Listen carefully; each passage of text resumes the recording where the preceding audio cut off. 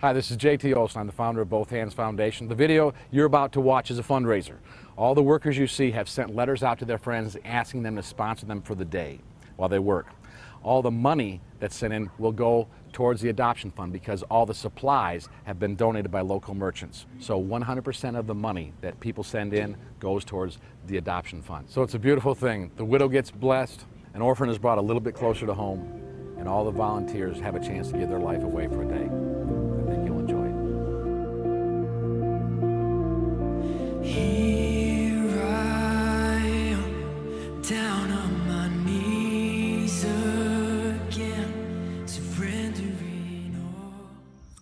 Well, it started 35 years ago when we moved here, and my husband passed away about 4 years ago. And I had surgery in March on my back, and I'm not able to take care of things like I used to.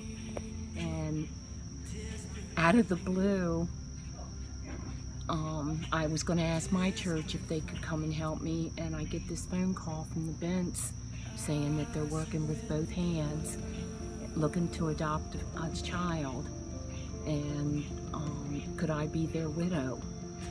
And thank God, I'm so thankful that they've got a whole team of people here to work, moving things, painting things, yard work, and just taking care of things that I can't anymore. Grace unfold, I hunger